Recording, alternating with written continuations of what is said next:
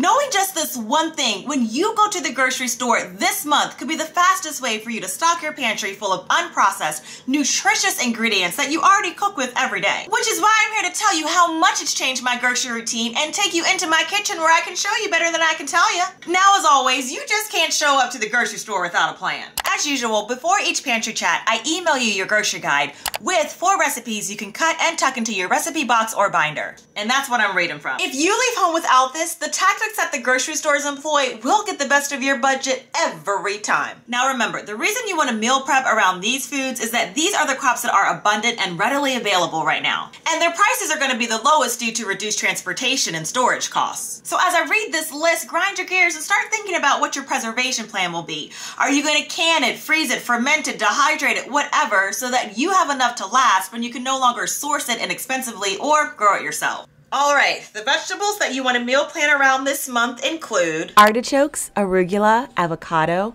asparagus, beets, bok choy, broccoli, Brussels sprouts, cabbage, carrots, cauliflower, celery, collard greens, cucumber, endive, fennel, kale, leeks, parsnips, onions, potatoes, radishes, spinach, sunchokes, spring onions, sweet potatoes, and turnips.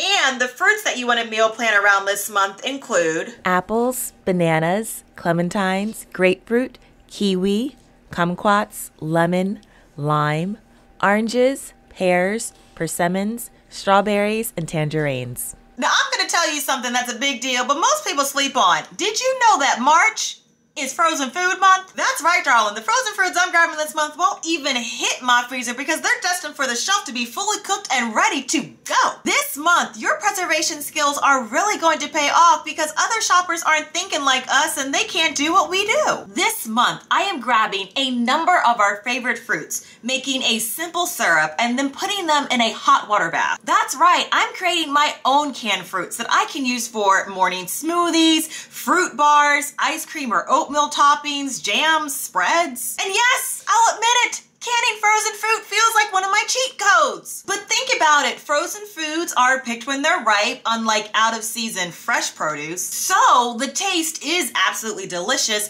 and then you completely skip the step of peeling the skin, slicing, dicing, chopping. I mean, the food is immediately ready for processing. So if you're new to canning or canning curious, starting with frozen foods is a great place to start. Let me show you what I mean. While summer peaches are still a season away, taking advantage of frozen food month means that I can start restocking the inventory we've eaten through over the winter months. Using frozen foods means I don't have to wait to blanch my peaches and then remove the skins and then wait for them to cool so I can slice them. Nope. All I have to do is open the bag, dump them in a pan, and combine brown sugar, cinnamon, a bit of vanilla, and hot water. Then let everything come to a rolling boil on the stove for several minutes just to ensure that the peaches are fully defrosted and cooked throughout. Yeah, the prep is really just that simple, and before you know it, you'll be ladling your peaches and that delicious simple syrup into jars.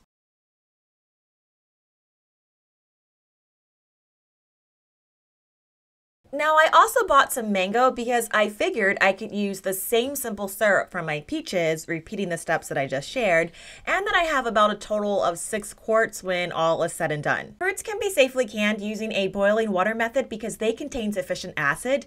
You'll want to add enough water to cover your jars by at least an inch, and then bring the water to a boil and let that boil for 25 minutes if you're using quarts or 20 minutes if you're using pints. Oh, that last jar is filled with the extra simple syrup, which I love canning to flavor iced tea or my homemade kombucha with. I don't just use frozen food month for fruit, I grab veggies too, like collard greens, spinach, and mixed vegetables.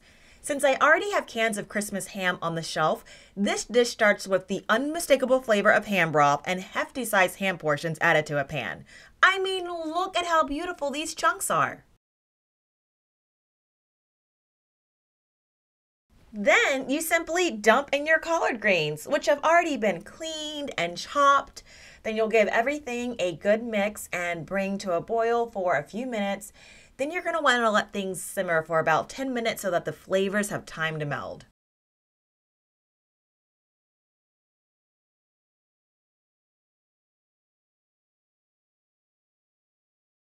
I actually needed more broth, so I'm adding more ham stock that I already had sitting on my shelf. Now, since greens cook down so much, the volume I have to use if I canned fresh greens would be a lot, but using frozen makes prep a cinch. I went back and added some onion and a bit of minced garlic. And let me tell you that these greens had the flavor of crock-pot greens that have been just simmering all day long. And you know I'm not kidding, because the ingredients I used were already robust in flavor. These will be perfect for Sunday dinner, and collards are one of my dad's favorite veggies.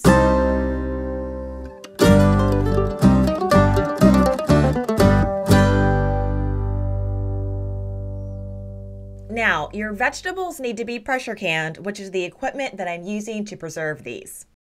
Another frozen food favorite I can this time of year are mixed berry fruits.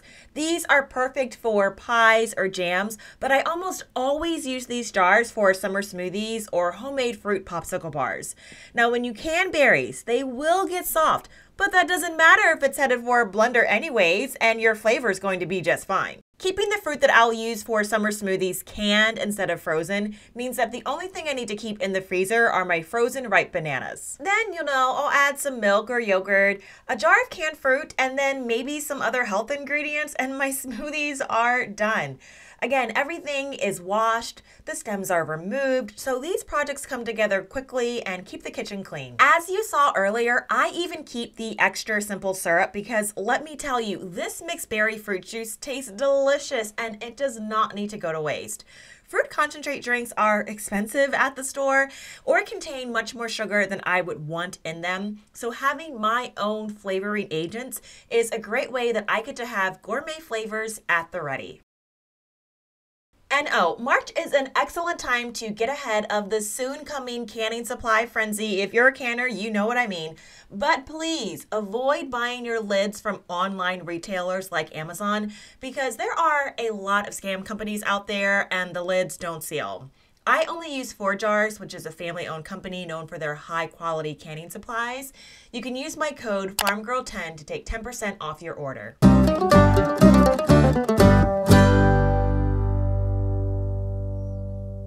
Now gracious, who wouldn't want these jars sitting on their shelf? If this is our first time meeting, hi, I'm Cassandra from the blog becomingaffarmgirl.com. I'm here to help you start canning and preserving your own ingredients from scratch, then show you how to make delicious meals your family will love. You can get my free monthly grocery guide delivered straight to your inbox by clicking the link in the description box below. I'm not done with Frozen Food Month just yet. I also like to grab bags of mixed peppers and onions to create my own meat meal starters because all you have to do is layer the bottom of your jars with peppers and then add your meat like chicken or beef. Place your lids on top and then add them to a pressure canner, 75 minutes for pints or 90 minutes for quarts. These jars will end up being part of Taco Tuesday or chicken enchiladas, a chicken cornbread bake, fajita soup. I mean, it's a classic combination, and being able to assemble jars in just minutes makes this a prep that I enjoy putting in my pantry. Now, as you can see here, I'm pressure canning on one burner and water bath canning on the other, even on a weeknight. Now, while March is Frozen Food Month, truly, anytime you see frozen veggies and fruits on sale, grab a few bags and know that you can quickly pad your pantry with ingredients your family already enjoys eating. And you don't even have to worry about those foods ever needing to actually go in the freezer. Broccoli is also in season and extra delicious tasting this time of year. While many folks remove the stems and just eat the crowns, try making broccoli rice so that there's no waste. Yep, you just pulse everything in a blender. And then what I like to do is ferment a portion of it to use on salads or save it to cook with later on. And then I'll refrigerate the portion that I plan to cook with in the coming days.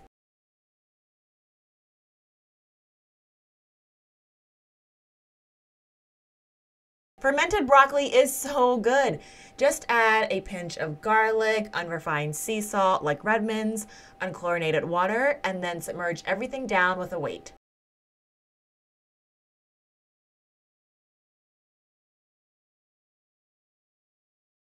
Do you see this asparagus sale I caught the other day? A bundle of fresh asparagus for $1.99 a pound? Girl, I grabbed 3 or 4 of them, and even though our Easter meal is still a few weeks away, I'll just ferment them as a way to keep their crunch until I need them. I hope you can see that the food preparation I've shown you is only possible because the foundation of my kitchen uses preservation systems and seasonal sales. I wouldn't have it any other way. I get to keep pre-packaged box foods out of my kitchen, control the amount of salt, sugar, and other ingredients in my food, and can proactively plan to keep food from spoiling on me because I didn't use it in time. Canning, dehydrating, and fermenting are powerful practices that ensure you make the most out of the food you buy or grow and allows you to play an entirely different game than others at the grocery store.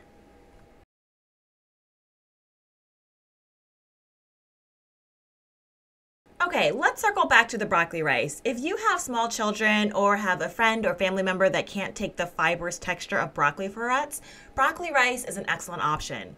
You basically just add it to a pan, season with butter, garlic, and add some salt and pepper. It's gonna fluff up nicely for you. Now, in another small pan, I had some beef strips cooking and I added some sliced onion. I made a delicious meal of seasoned steak over broccoli rice with onions. Maybe your husband will be like mine and find the broccoli rice, for whatever reason, more agreeable than steamed broccoli florets. And oh, this meal is also entirely keto.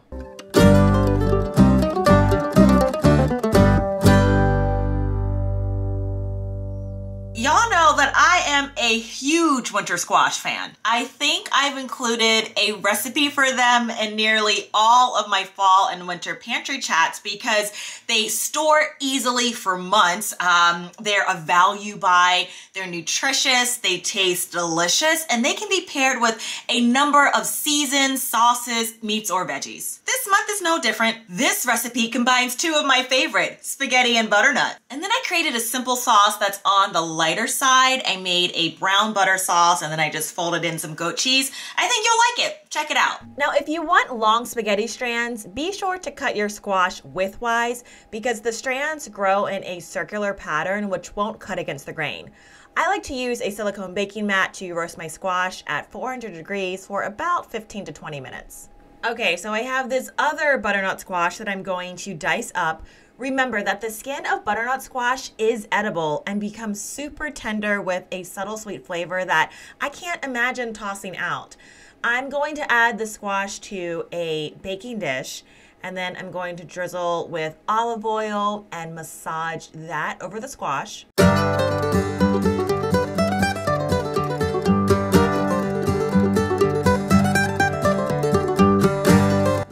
Grab some seasonings. I'm using a little bit of garlic powder, chili powder, cayenne pepper. I'm trying to go for something that's a little like just subtly spicy. Cinnamon, salt and pepper, and then I'll add that to the heated oven as well.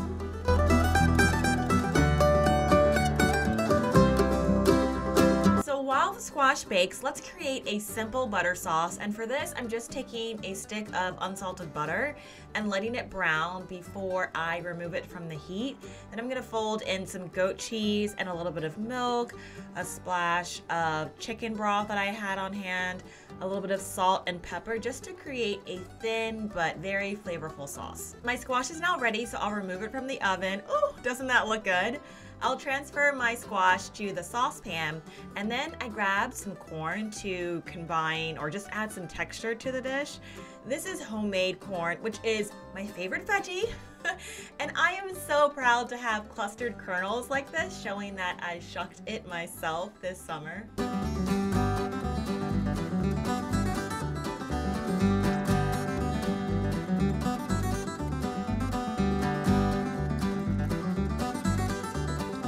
All right, the spaghetti squash is ready too, and I'm trying to show you, albeit a little clumsily, how long and unbroken the strands are when you cut it widthwise.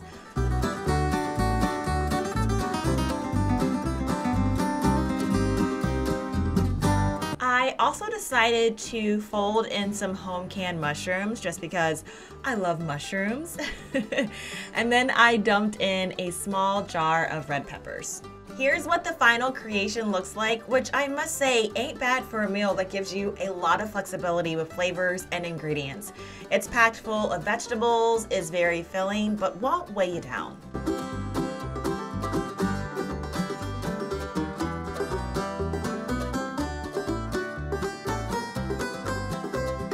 What earlier I shared to grab tons of fruits and veggies during Frozen Food Month, don't forget the ice cream, which is a treat around here. So I decided to make Bananas Foster, and this recipe is in your grocery guide.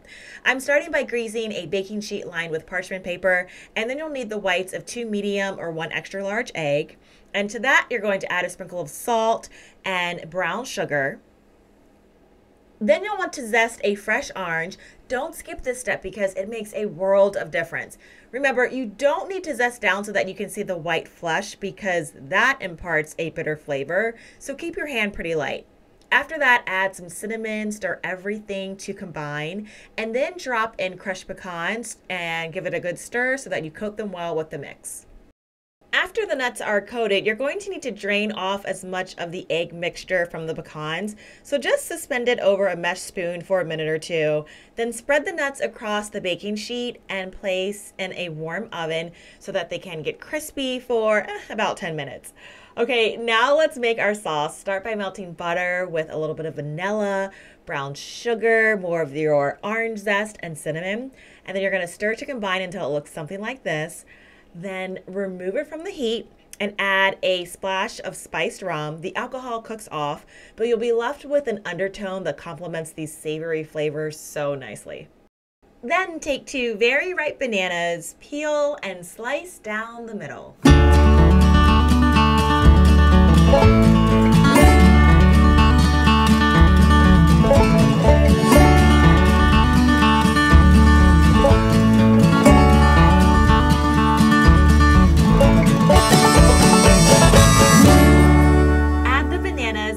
Down to the sauce to simmer for about 1 to 2 minutes, and then you're going to toss them to the other side.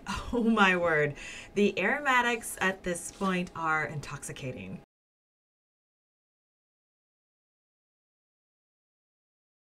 Honey, I'm taking this pan straight to the table, so I grabbed the ice cream that I caught on sale.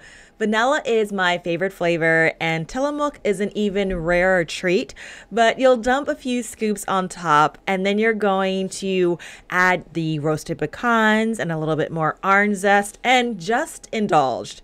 Y'all, we cleared this pan out in about 5 minutes.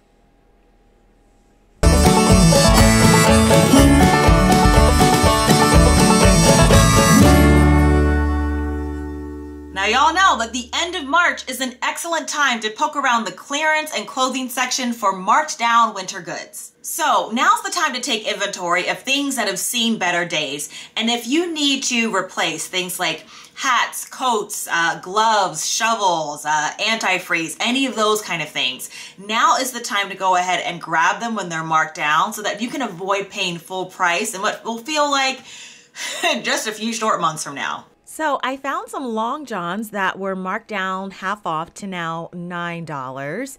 And then I found these house socks. It was a pack of 4 that were marked down to $4. And then as I looked further, oh my goodness, I came across merino wool ankle support socks priced at $4 too. I mean, this was a really, really good price.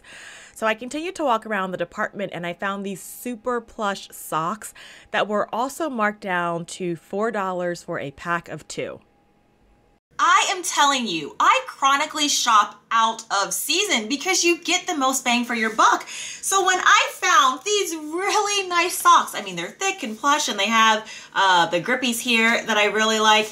Well, they were marked down to $4, so $2 for a pair of socks. These are going to pair really nicely with, y'all know that I always do my Christmas shopping like the days after Christmas when things are marked down.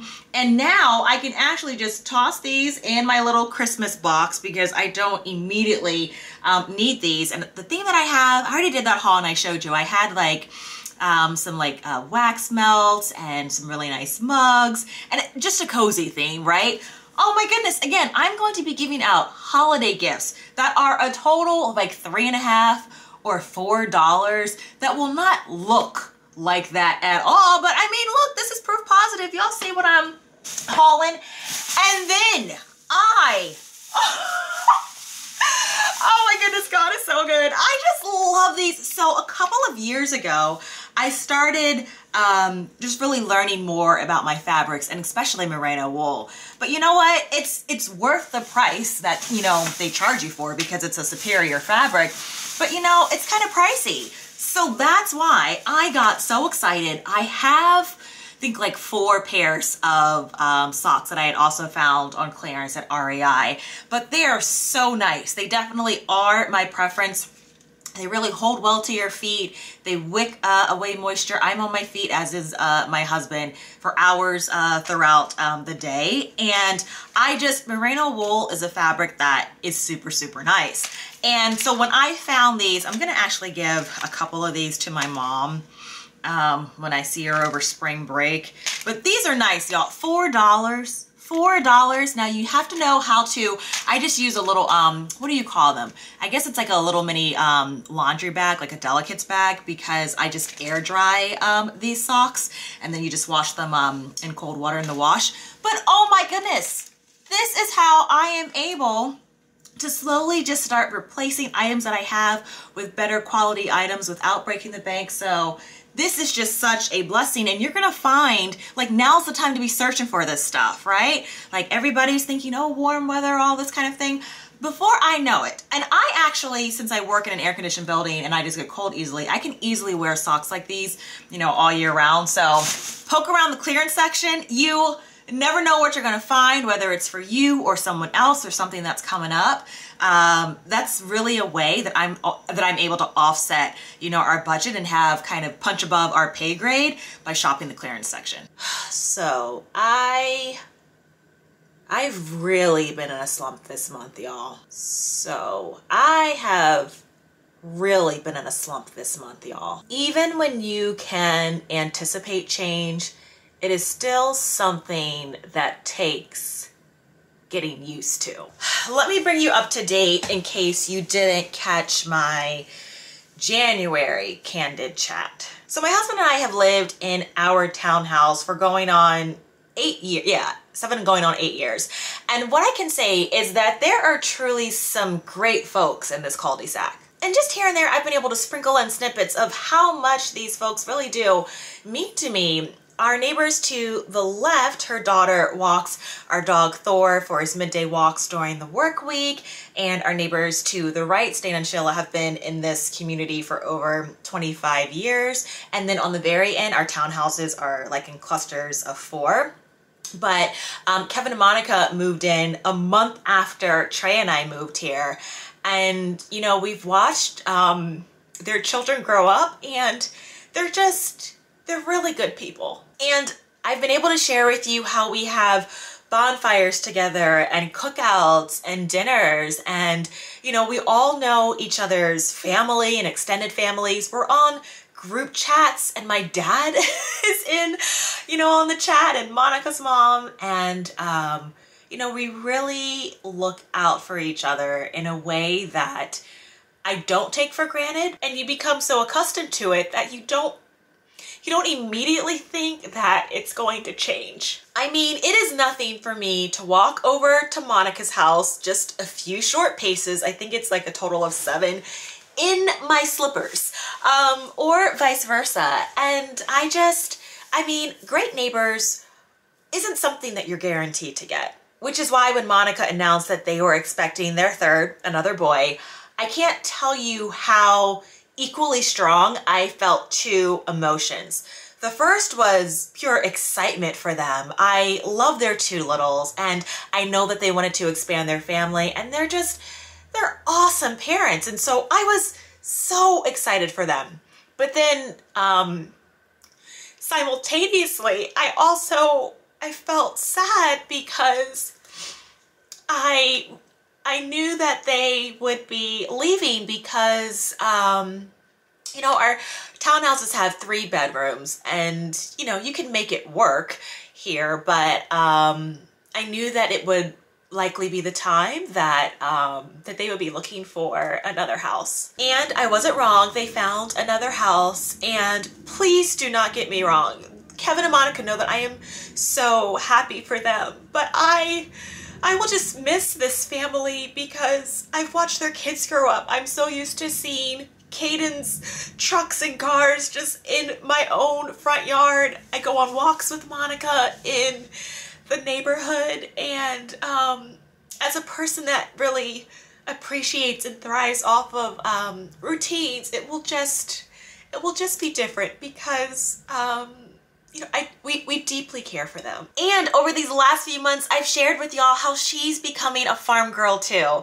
It was just in October when she harvested her first quail right here in this kitchen. So when you zoom out on my story, what I am sharing here is how a regular person is trying to graft themselves into a homestead lifestyle over what will be many years. It feels like it's a very, you know, average story. It's not going to be something that we build quickly towards. We're taking our time. And one of the things that has just crystallized even more for me through how I feel with this family moving is the importance of community. And that's something that I've always said, and I've known it's important because of the relationship that I have with them. But now that like that moment that you think is a little bit further off is here, I realize how important the community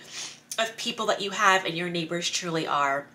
And I know that truly when we move, it's not like the homestead, you know, farmhouse or even the land. It is who is around me, because you don't do life on your own, or you know, if you are, it's just so much more difficult. And being able to, I talk about a lot where I'm not trying to be self-reliant. I want to have community resilience where we all have, you know, support from the other, because that is what I have here right now, and why I don't want to rush into something where I'm not as certain as I can be with that.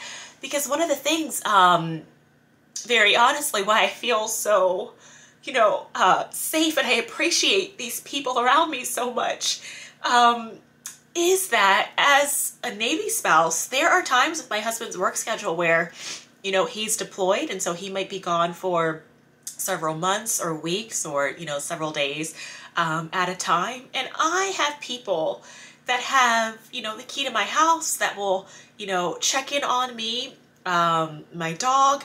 They will fix things here, you know, around the house. If I need to even do things like finagle getting an oil change, which can take hours, and then am I taking off of work and all these things, I don't have to worry about that because I have neighbors that will say, oh, hey, Cassandra, yeah, like we'll just drive you up, drop you off, come back with me.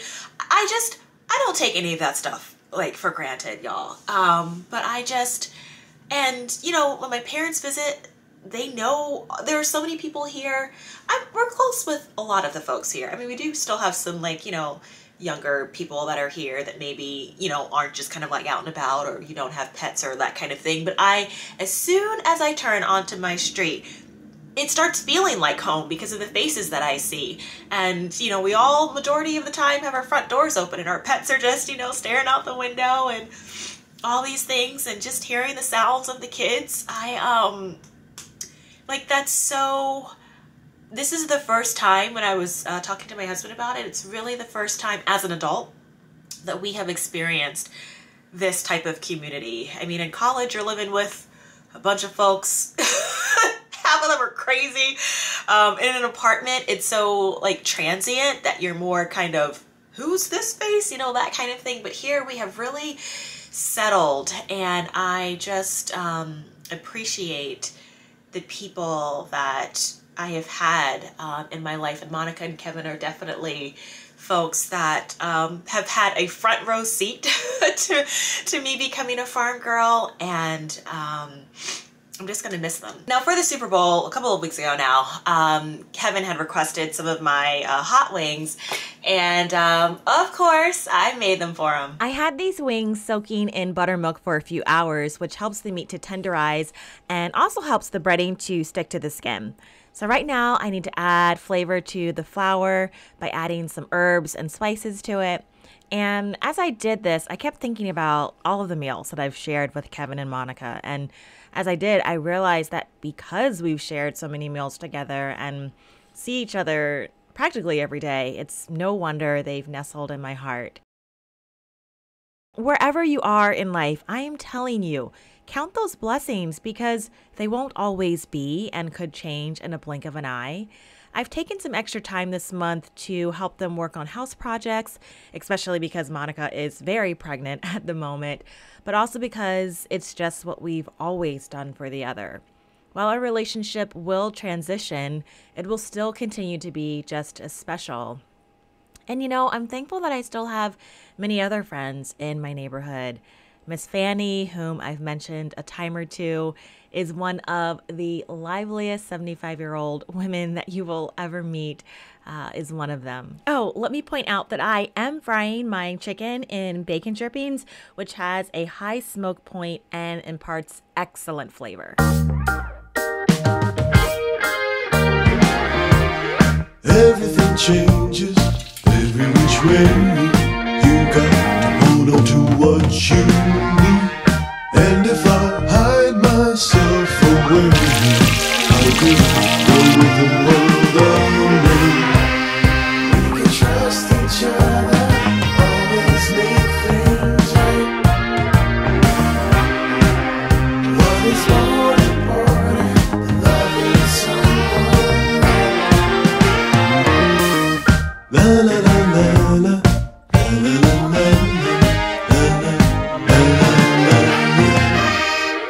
Everything changes every which way.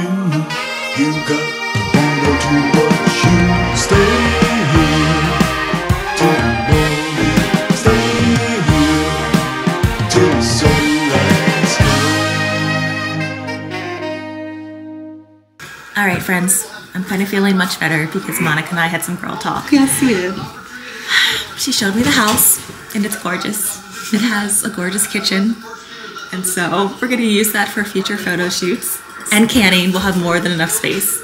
Yes. In my cramped kitchen. I'm super excited about that. Yeah. You should have seen her reaction when she saw my kitchen. I should have led with that. Yeah. I really have been sad all day. Yeah, I've been sad all day, but it's okay now. Baby in the kitchen! Oh, wait. Okay, that is okay. Do we really need to get baby in the kitchen? Oh, probably. Yes, I know. Alright, there's the baby mom. Oh, yes. Looking good. What does it say? It says boy mom. Yes, I'm a boy mom. Oh, in my boy mom era. Yes, you are. All right, girl, I gotta go home. The weekend before they were scheduled. The weekend before they were scheduled to move, we all decided to take a picture together so that we could remember the good times. Y'all, I'm really going to miss seeing the boys' trucks not in my yard. Perfect! Stan, you have...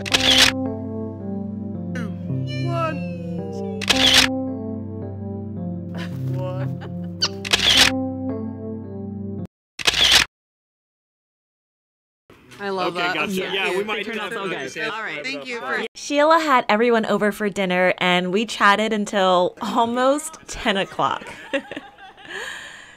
You know, let me circle around slowly one more time because, my goodness, this journey I'm on sure has brought some incredible folks in my life.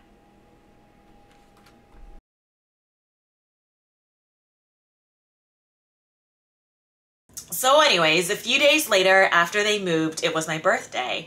And Kevin and Monica and the kiddos stopped by and delivered a bouquet of flowers that they had personally picked and arranged. Ooh. I mean, aren't they beautiful? So I told Monica and KJ, their second grader, that I would keep these flowers, that I will have them for life, which they know is not an exaggeration because I dry flowers and display them around my home. And so I truly will have these. I just, of course, like when they presented them, I just like fell apart again. I've done so much crying these past couple of weeks. I mean, it's been a little shocking. You don't realize, even with, I have really just been a wreck. Anyways, I told Monica that I would help her plant some flowers and spread some mulch for their listing pictures. But then before that, then she was going to take the kiddos, you know, back to their new house, and Kevin was going to stay and do some work. But I said, hey, like, do y'all just want to have, you know, dinner over here? And so they did, and I just made a meal that Monica likes, some chicken cordon bleu and mashed potatoes. I think we had a goat cheese cranberry salad, and, you know, it just felt like nothing had really changed.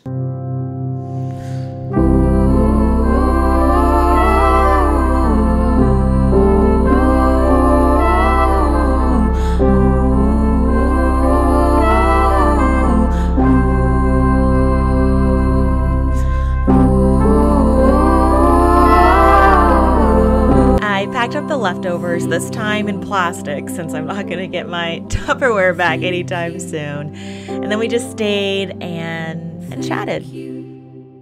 Now don't worry, y'all, it's not gonna be the last that we see of Monica. They're just about 35 or 40 minutes up the road, and she still wants to learn how to start canning, which is something that we had already slated for around the March time frame. So we'll likely do a video together where I'm showing her, you know, how to pressure can, actually. So that's going to be awesome. And then I was already going to have her set up in a green stalk this summer. She still prefers to plant in that now that they have a backyard. So we'll see Monica for sure.